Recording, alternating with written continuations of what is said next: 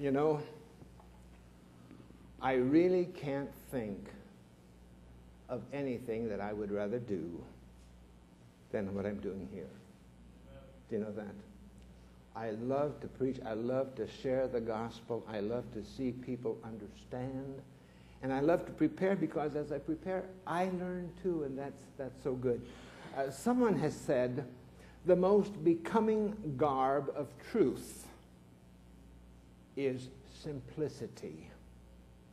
The most becoming garb or dress of truth is simplicity. In the book of 2 Corinthians chapter 11 and verse 3, we read this. The Apostle Paul writing to the Corinthians, and we're not going to stay here, but I just want to read this. He said, I fear lest by any means, as the serpent beguiled Eve through his subtlety, so your mind should be corrupted from the simplicity that there is in Christ. Somehow, I think there is something that permeates our thinking on occasion that says if it isn't complex, it really isn't valuable. I don't believe that. Years ago, about the time that computers were becoming popular, my wife and I drove back to Rochester, Minnesota, where we pastored years ago. And while we were there, someone said, the Mayo Clinic has just installed a whole floor of computers. Would you like to see it? And so we said, well, that sounded great. So we went up to the Mayo Clinic and up on whatever floor it was, and we walked in, and here was this large room. It had a false floor, and the room was filled with wheels and lights and all kinds of things, and they began to tell us all these wonderful things that these computers were doing. And I made this comment. I said, what kind of a mind could conceive something like this? And the man said, oh, not one mind, many minds working together with a lot of small things that eventually put them together. But they said computers are not complex, except as we look at the whole unit. Well, you know, the gospel is kind of that way. There is a very real sense in which it is so complex. We look at it and sometimes I think we're almost reluctant to even talk about it, because we're afraid that somebody will realize how little we know about the truth of the gospel. However, there are also the times when we see the simplicity of it, and we say, hey, a child can understand. And that's one of the things that's wonderful. If the child is the gospel is complex enough that it can stagger the minds of great men, and it is simple enough that a child can understand. And I love that. Probably one of the best-known Old Testament scriptures in its simplicity is Psalm 23:1. The Lord is my shepherd, I shall not want. Did you hear about the little girl who was going to give that recitation in the Christmas or in the program at church? And she said, the Lord is my shepherd, and she got frightened, and she said, the Lord is my shepherd, and that's all I want.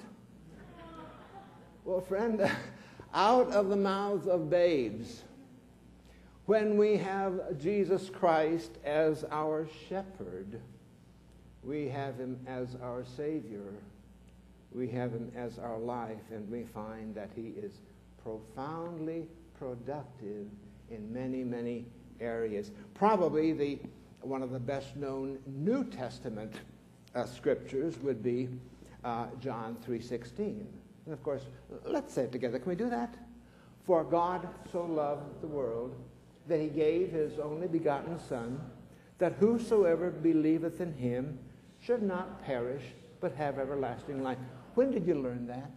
How long ago did you learn it? Third grade? Maybe even before that, just as a child we learned. And this is such a profound truth, and it is so simple that anyone can understand it. But you know, one of probably the second most understood or used scriptures is found in the book of Ephesians. And when I think of this verse, I always think of you, George. And you'll see you won't see right now, but you will in a few minutes, which reads, "For by grace are ye saved through faith, and that not of yourself. It is the gift of God, not of works, lest any man should boast." We use it as Tony, the other evening, as you and I were sharing in the fellowship hall, I know that I used that verse. For by grace are you saved through believing, not of yourself. It's a gift. Am I right? We talked about that. It's a wonderful truth. Actually, it should read, "For by grace have you been saved." Now, the reason for that is because the Apostle Paul is writing to a group of believers who have trusted Christ. And so he said, you were saved on the principle of grace through simply believing, through faith. Well, as we think of this, to the man outside of Christ. Now, do you know what that means? To the man who has never trusted Christ, to the man who has never had anybody explain the gospel, to the man outside of Christ, we have to say this: there are none righteous. There are none righteous. None. We have to say, there are none that understand. None. And I don't know that I could prove it from Scripture. This is sort of a philosophy that I have. If a man understands and rejects it, has to mean he's demented. I can't imagine anyone who understands the simplicity and the power of the gospel who would say, "No thanks. No, that's not what I want." So to receive Christ is a gift. And by the way, we're going to be talking about some very simple facets of truth. I used to think that we should impress people with our vast store of wisdom and understanding. Not so. Let's impress people with the simplicity of the gospel message. How does that sound to you? Just right down here. I've said this for years, and I believe it. The gospel is not caviar and crackers. The gospel is meat and potatoes and gravy. Would you agree with that?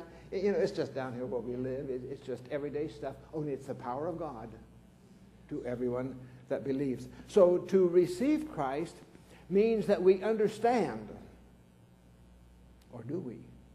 Well, we understand a little bit. We understand that grain of mustard seed. We understand that God loves me. We understand that I'm a sinner. We understand that the price of my guilt has been paid. We understand that if I call upon Him, He has promised to come. I understand that.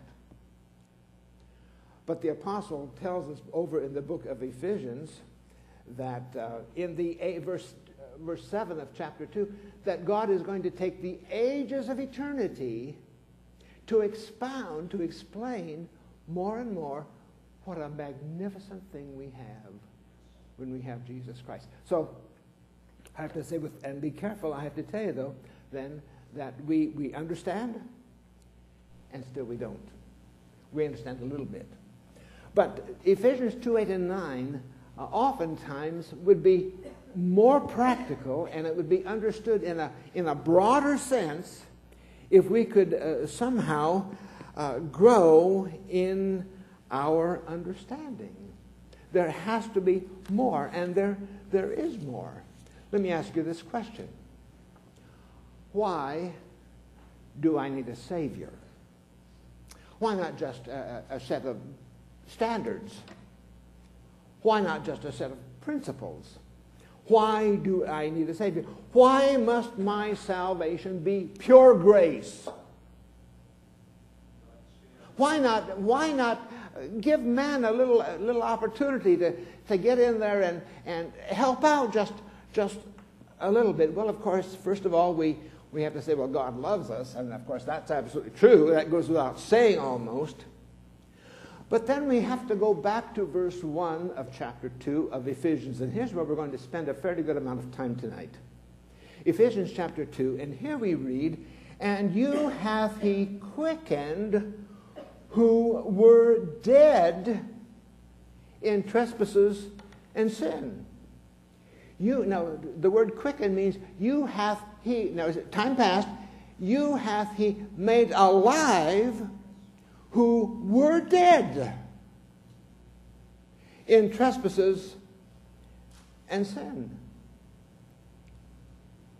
Here is the biblical declaration as far as what dead men do. Verse 1 of chapter 2 Ephesians says that they were dead in trespasses and sin.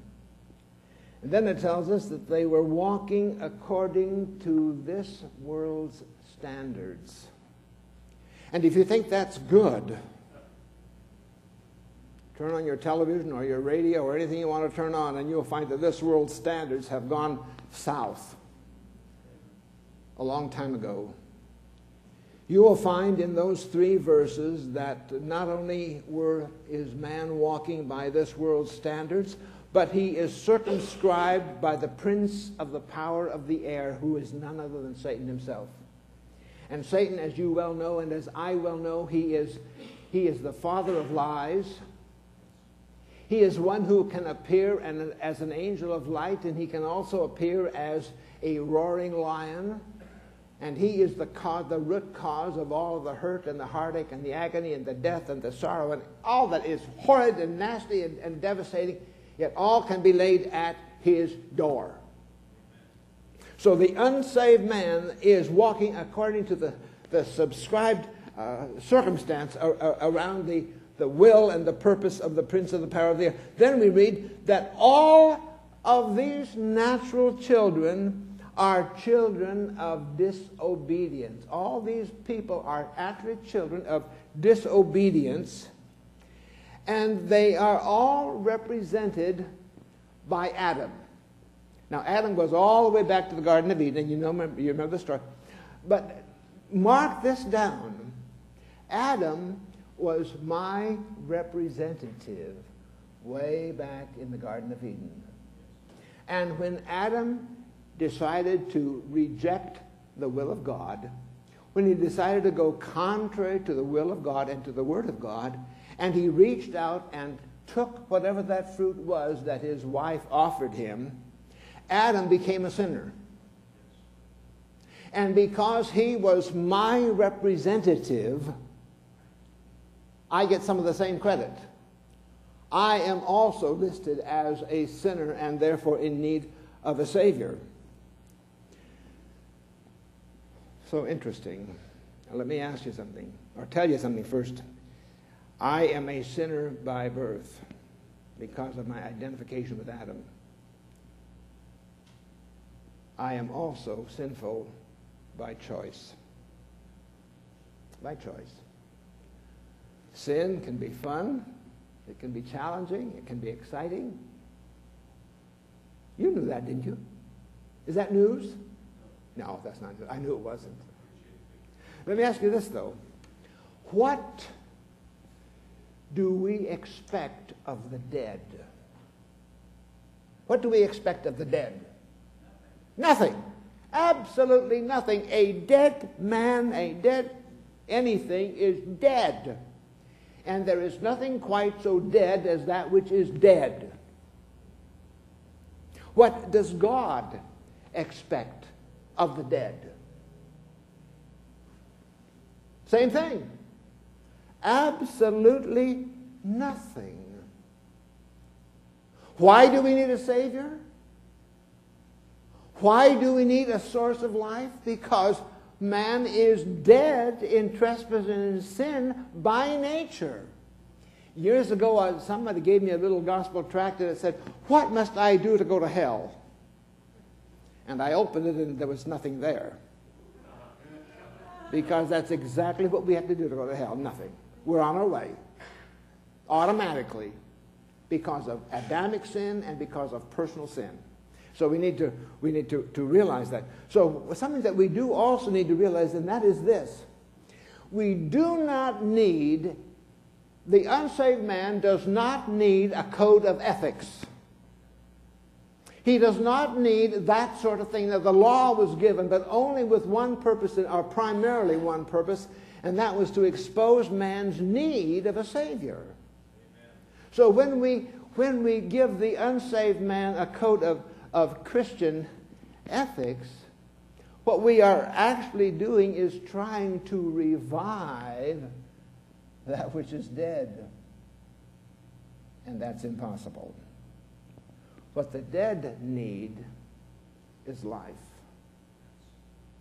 And if life ever comes into the body of a dead person, it's going to have to come from someplace else.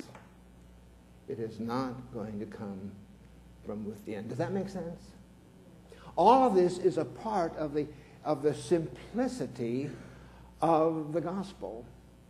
Well, so the first 3 verses expose this, and then verse 4 begins, and I love this. But God, but God. Man by nature is dead in trespass and in sin. He is walking according to the course of this world. He is dead. He is without hope. He is without God. But God. And that is a pivotal term. That means he was going one direction, but now there is a change. And he is going in a different direction. Here we read, but God, who is rich in mercy. We hear a lot about the wealthy today, the rich guys that need to be taxed more, all this sort of thing. Well, let me tell you something. God is wealthy beyond description. He owns the cattle on 1,000 hills and the wealth in every mine. He owns a whole bunch more stuff than I can ever imagine. He is rich in mercy. And what that is, he is rich. He looks and he sees man in his hurt. He sees man in his agony. He sees man in his sorrow, in his just hopelessness. And he is rich in his mercy and reaches out to gather that one to himself. But God, who is rich in his mercy, for his great love, wherewith he loved us. I've got to tell you just a quick little story. I'm not going to go into it, except this afternoon I walked up to the dollar store, which is not, I love dollar stores, by the way. Walked up to the dollar store, and as I was coming out, there were 3 people that were standing there. They needed a bath, that sort of thing. And he came up to me, and I didn't have any money, so I said, and I've thought about doing this before. I said, tell me, has anybody ever told you that God loves you?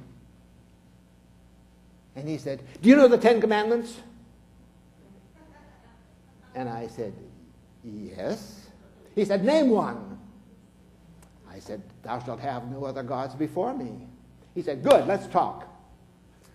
He said, I've had so many people try to rattle off some kind of religious garbage to me, quote unquote, and I'll say to them, do you know the 10? No, well, he said, I mark them off. So I had the opportunity of sharing for 20 minutes with 3 street people, and it was a delight. I just had a great time. But it is his mercy that reaches out to people who are hurting, and it is his grace pardon me, that reaches out to man in his sin. So it is the mercy of God, and it is the grace of God. And the wonderful thing is, he is rich in mercy and grace, and he is rich in love. He loves his creation. And then we read, even when we were, verse 5, even when we were dead in sins, hath he quickened us together with Christ. People don't seem to realize this. God doesn't give me a little box of life and say, now don't lose it, Lyle. He simply takes me to himself and hugs me to himself. And so his life is infused into my heart. And it's such a wonderful thing to realize this. So he has made us the believer, made us alive because of his mercy, which is seeing man in his need, and because of his grace, which sees man in his sin. He's done this, and then the latter part of verse 5 says, by grace are ye saved, and hath raised us up together, and made us sit together in heavenly places in Christ. Let me tell you something. The only thing good that I have because of him with whom I have given my life. Jesus Christ. He is my, I don't have anything else. Take away Jesus Christ, what do you have? Not one thing, zilch. End of discussion. No good at all. So he made us alive, the believer alive, because of Calvary, because of the work of the cross. So how does he do this? He unites us to Christ. You know, during the years that I'll say during my more productive years, I gave blood. In fact, I had a 20-gallon thing that I'd given that's a lot of blood. Not all at once. But, you know, and then a few years ago I had a problem, and I had to get some of that back. And so I had some blood transfusions into my body. But, you know, the interesting thing is, there is blood in my body that wasn't mine. There is life in my body that wasn't mine. I don't know who it belonged to, red, yellow, black, white, I don't care. But it was O-negative blood, and my body accepted it, and I am enjoying the benefits of it. So God saves us. He makes us alive by uniting us with him. For by one Spirit, Paul writes in 1 Corinthians 12:13, for by one Spirit are we all baptized into one body. I become, his life is a part of me.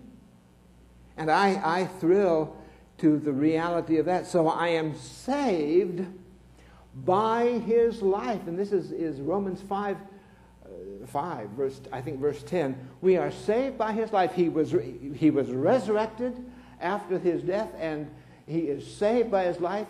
I am saved by his life being placed into me. Just exactly how important is Christ? Well, without him, I don't have life. Without him, I am just a corpse. Without him, I have existence. Oh, yes, I exist. But you don't live until you have Jesus Christ, because there is no life apart from him. Well, what exactly was accomplished by Calvary? And you know, here I could take, we probably should, I don't know. You could just go on and on and on. What was accomplished? When I was declared righteous. Romans 5:1, when you place your faith in Christ, Tony, when you've placed your faith in Christ the other night, God put his righteousness to your account. And you have a standing with God based upon the absolute righteousness of Jesus Christ. And that's about as good as you can get, it would seem to me. I have been united with Christ, baptized into one body with him. I have been accepted by him. He knows all about me, my ups and downs, the whole 9 yards, and that's not very good. He knows the whole thing, but because of Calvary, I am accepted because he has placed me in Christ Jesus. I am sealed by the Holy Spirit into the body of Christ. God the Holy Spirit took and sealed me right smack dab into that body, never to be loosed. Never to be loosed. And then may I tell you, the scripture says that when you receive Christ, Tony, when I received Christ way back in 1949, I became a new creature. I became a new creation in Christ. Now I want to ask you a couple of questions, and I don't know if I want you to answer them carefully or not. I'm just going to ask them, do what you want to do. Do I look, I'll stick up my chest and pull in my stomach. Is that the way you do it, or do you stick your stomach out and pull in your chest? I'm not sure. Do I look like a new creature in Christ? Not really. Not really. Tell me this, do you? Do you look like a new creation in Christ Jesus? Probably not. Do I always act like a new creation in Christ? Every now and then. But certainly not as often as it would be good if I did or if I could. You know, there's a song that we haven't sung it here, and I'm delighted that we don't. I don't understand it. Tell me if you do. It goes, take time to be holy, Sunday between 9 and 12. Do I take time to be holy 2 hours a week? Have you ever tried to be holy? Have you ever tried to be holy? Wow. It is a chore. Yes. And it's basically a chore because you can't do it. How then do I know that I am a new creation in Christ? Simple. God said it. That's it. If any man be in Christ, he is a new creature. He is a new creation in Christ Jesus. And let me tell you something, and I love this. I am what God says I am. Now, I don't care what you say. You may see some of the flaws and things, that the pimples and warts and this that I have. That's okay. But God says when you place your faith in Christ, you are a new creation in Christ Jesus. And guess what? That's where I am. How do I know? The book. The book. But listen, there's more. There's more. All tied up in Ephesians 2 and 8, verse 8 and 9.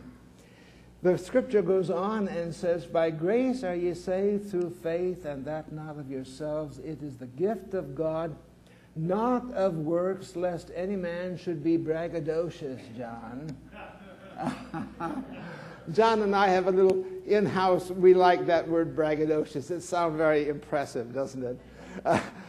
Not of works, lest any man should boast. For, verse 10, for we are his workmanship. Now I'm going to say that again and put a little different emphasis. For we are his workmanship. Who? Who is we? The believer. We are his workmanship, created in Christ Jesus. That's where we have life. Created in Christ Jesus into pre-planned good works. You like that, George? Absolutely. Into pre-planned good works. I knew that there had to be a catch. That's what I hear people say. No, there's a catch. Yeah, now you're going to tell me all the things I got to do and all the things I don't got to do and all these things. I knew there had to be a catch. But let me tell you something. Let's back up just a little bit and say this. The workmanship is simply the amazing truth that God could take a man like me, or like you, Tony, or George, or Greg, is it? Or like Greg, or that God could take a man like me, reach out to him in mercy, grab hold of him by grace, and make him into that which is totally accepted to a holy God. It takes the workmanship of God to do a thing like that. Does that make sense? In fact, the word here is actually, the believer is God's masterpiece. The very best that he could do. The most wonderful thing. So tonight there is no reason for anyone ever to step into eternity without hope. to step into eternity with no assurance. There's no reason. Because the price has been paid. And I love this. Hebrews chapter 12 tells us this, that it speaks about, it says, looking unto Jesus, the author and finisher of our faith, who for the joy that was set before him endured the cross, despising the shame, and is set down at the right hand of the throne of God. What was he saying? He was saying, God is tickled pink with his masterpiece. He is joyful that the cross was so totally successful that whosoever will may come. Thrilled. And all this is from Ephesians 2, 8, 9, and 10. But listen, good works. Good works. Did you know there was a song, I saw it one time, I've never sung it publicly. It has one word, work. Work, work, work, work, work, work, work, work, work, work, work, work. What a thrill. Well, that's invigorating, isn't it? Is that what the Christian life is? Just work, work, work, work, work? Well, not really, but here's what I hear. Okay, let's begin with you. First, begin with, not me. I'm up here, so I'm taken care of. But let's begin with you. You want to start being kind. And then you want to start being gracious.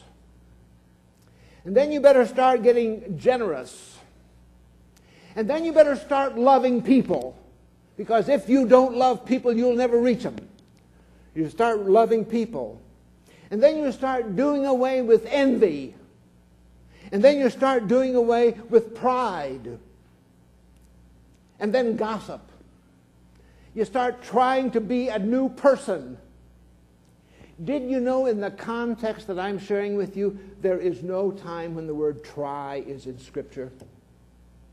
Try to do this, try to do that. No, there's the trial of your faith, things like that. But in this context, there are none that use it. Have you ever tried? Oh, I have. And you know, when I try to be loving, everybody knows whether I'm fake or not. When I try to be generous, I do it, but boy, I'll tell you, it's so hard. You know, give that extra buck when I had something else I wanted to do with it. I'll be frank with you. When it comes to these things, the faster I go, the behinder I get. I'm just not successful. I've tried, and I've tried, and I've tried, and I failed, and I failed, and I failed. But let's go to the Scripture. What do the Scriptures say? Well, there were those that came to John or to Jesus and said, "What shall we do?" In John 6:29, what shall we do that we might do the works of God? Let's find out how to do the work of God. And you know what the answer was? They said, "This is the work of God, that you believe in him whom God hath sent." This is what God wants you to believe. The just shall live by faith. He wants you to realize that we have been translated into the kingdom of his dear Son, and that we are living on a totally different plane than we ever were living on before. And then we need to realize this. You don't turn a crank and get more faith. You don't try to conjure up more faith. The Scripture says, faith comes by hearing, and hearing by the Word of God. So we need to be men and women and young people of the Word of God. We need to be men and women who begin to live in the book, begin to find out that here is the source of my everything that's worth having. It was the Apostle Peter who said this. Being born again, 1 Peter 1:23, being born again, not of corruptible seed, emphasis seed, not of corruptible seed, but of incorruptible, by the Word of God. By the Word of God. Being born again, that's when you come to Christ. Being born again, not of flesh and blood, not of corruptible seed, but of incorruptible. How? The Word of God. This is why your salvation is complete, because it's not something that I've conjured up. It's not something that you've done. It's by the Word of God. Now, I want the same things God wants. Here's what I want. I want love, joy, peace, long-suffering, gentleness, goodness, meekness, temperance. Do you like those? Do you like the sound of those? That's what the Bible calls the fruit of the Spirit. The fruit of the Spirit. No, the thing is, you and I don't have to try to produce that. Listen, how do you get an apple tree? How do you get an apple? Well, you have to have an apple tree. No, you don't begin with an apple tree, do you? How do you begin getting an orchard of apple trees? You begin with a seed. And somebody plants that seed, and then they water it, and they nurture it, and it grows up, and it grows, and it grows. And one day it becomes a tree, and one day it blossoms and blooms and carries on, and one day it has apples. So apples come from having good seed. When you receive Christ as your Savior, God placed you in Christ, the seed of the Spirit of God. God, the Holy Spirit, lives in you as a believer in Christ. He lives in me. And as I grow, as I live in the book, as I find out what I have, the day comes, and I don't even think about loving you. You just do. Isn't that amazing, Catherine? You just do. You don't think about serving people. Oh, let me see, I better please God and go out and do something for... No. The fruit of the Spirit is love and joy and peace. This is what God wants for us. And you know the interesting thing, we look at an apple and we can count the seeds in it. But God can look at a seed and count the apples in it. One little seed produces, all kinds of wonderful things. And God placed His seed in you when you trusted Christ as your Savior. And these years, these days, these months, days, weeks, whatever it is, it has been doing a work, accomplishing a work. And who knows how many apples have come because of His work in you. And we haven't tried to do it ourselves. It's not me. So I have nothing to boast about. I can't be braggadocious, John. Not in the least. I have nothing to brag about. I'm the clay. He's the potter. And as we realize this, the joy of the Lord is our strength. Now, that doesn't mean my joy. It means His joy. God is so happy with the fact that He has done everything necessary to present you faultless before His presence forever. And He is so happy with the fact that as you grow in Christ, He knows that the fruit of the Spirit is going to begin to be evidenced in your life. For by grace are you saved through faith, that not of yourself, it's a gift of God, not of works, lest any man should boast.